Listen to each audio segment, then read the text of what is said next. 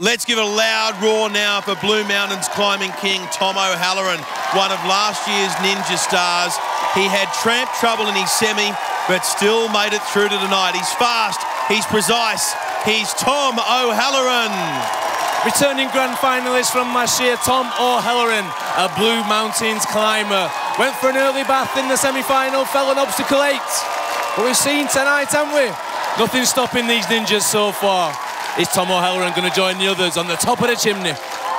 This course tonight all about grip strength, a lot of upper body work needed. As he starts on the quadruple steps. Don't hang around on these, Tommy boy. There he is dancing through. Then coming up to the silk slider. There he goes, through on the silk slider, and now the broken bridge. Pauses for a second, and then tap dances across it like a bloke who's got some experience. Well, he does. He's one of our Blue Mountains rock climbers. They're the best in the business, revered all over the world. He's a top rock climber, and you can see that with his technique across the ring jump. Yeah, it was the success of the rock climbers last year that pushed a lot of our ninjas into rock climbing over the last 12 months. And now, this is the I-beam gap. He'll have no issue here. Have a look at that. Like a gecko scrambling across the roof.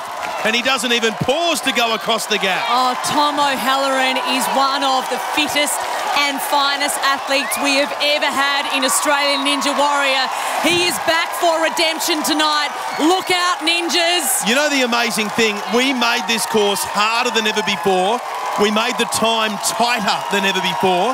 But they are all stepping up to the plate and delivering.